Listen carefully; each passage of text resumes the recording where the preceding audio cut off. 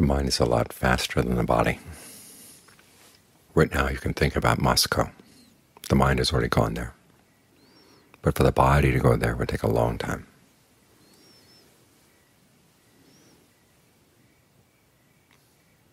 You could think about the southern end of South America, and you've gone there already. The mind is gone. So a lot of the meditation is about training this very quick part of your awareness, of your experience, and trying to get it to stay in place. The quality in Pali is called alertness. Your body's sitting right here. You want to be where the sensation of the body is sitting right here. When you're walking, you want to be with the sensation of each step as it's happening.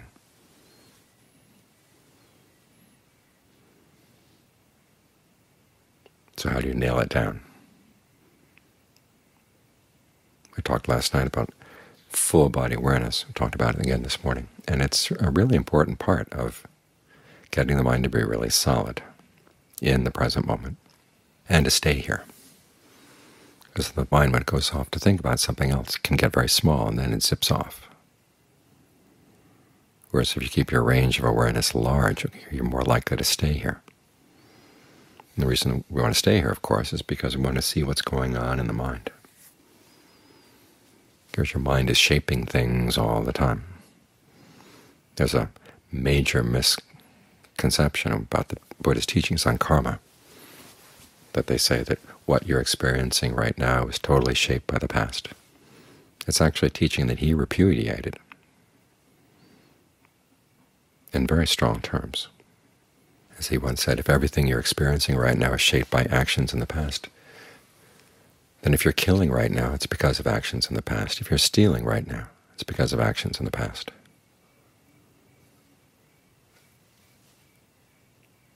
It makes your awareness in the present moment totally irresponsible. But, as he said, it also leaves you unprotected and bewildered, because your only defense against suffering in the present moment is your ability to act in the present moment, your ability to shape things in the present moment. If you deny yourself that ability, you're lost. But the fact is that we do shape things. Just the fact that you see a sight and you can interpret it.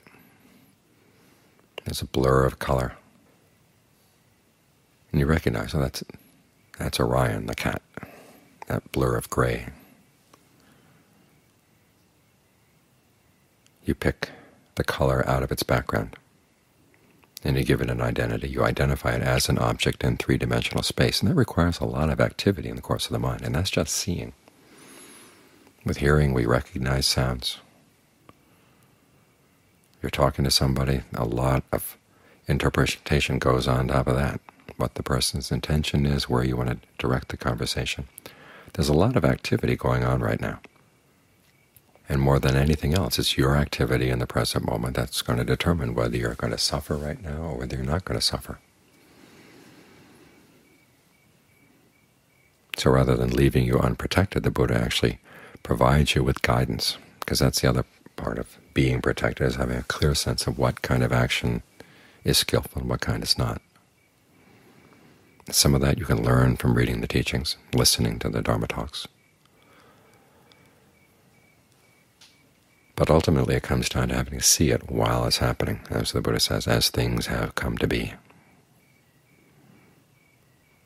When greed has come to be in your mind, you want to be able to see it. And the more quickly you can catch it, the easier it's going to be to deal with it. If you wait until it's been allowed to sprout and spread its branches and spread its roots, it's going to take a long time to get it out.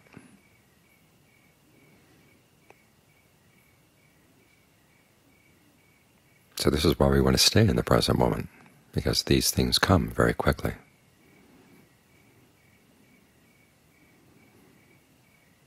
And usually it's in the moments when we're not fully alert that these things can get started. So try to spread your awareness. Have a sense of well-being right here. If there are parts of the body that you're afraid to inhabit, well, stay with the ones in the beginning that you feel comfortable with, that you feel secure with, and then test the waters. It's like seeing a lake and wanting to decide whether it's worth jumping in or not. Well, you stick your toe in. Get a sense of whether the water is too warm, too cold. Usually it's too cold. But if it's just right, then you can jump right in. If you find that it's a little cold, step back a bit and ask yourself, why do I feel insecure in that part of the body? Try inhabiting it for a bit and see what feelings come up. And ask yourself, do you want to side with those feelings? Do you want to identify with those feelings? Or just notice them as something separate? It's when you can see these things as separate, that's when you're more alert to what's going on. And you're in a better position to do something about them. So do what you can to be on top of each breath. Do what you can to be on top of each tendency of the mind to leave the breath.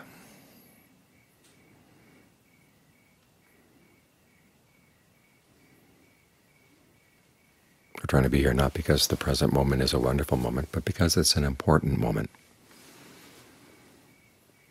All the things you need to know in order to gain awakening are right here.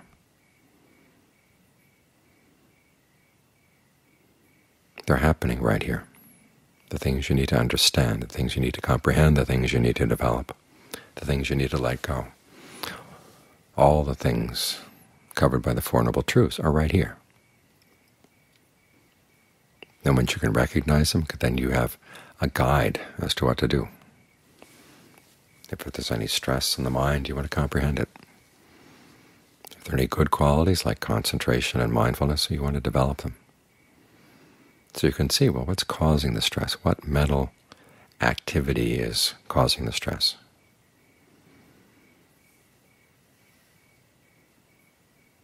That's what you want to let go of. All too often we see that there's stress or pain, we try to let go of that.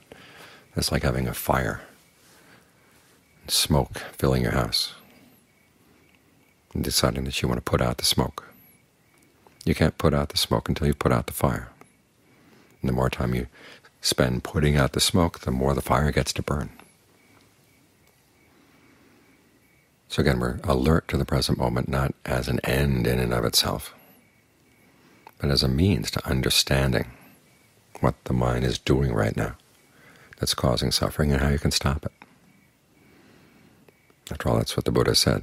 His teachings are about suffering and the end of suffering. And it's right here that you can see those teachings, act on them, get the results that the Buddha wanted you to get from them.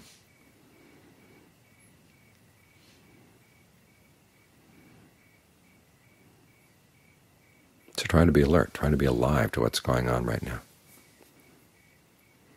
A lot of the things the mind is doing are so habitual that they've just faded into the background.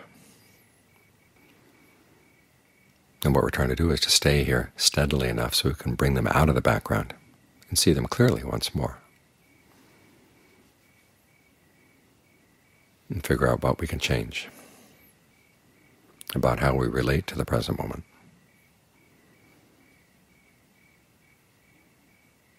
It's all right here. It's just a matter of staying here steadily with the right framework in mind.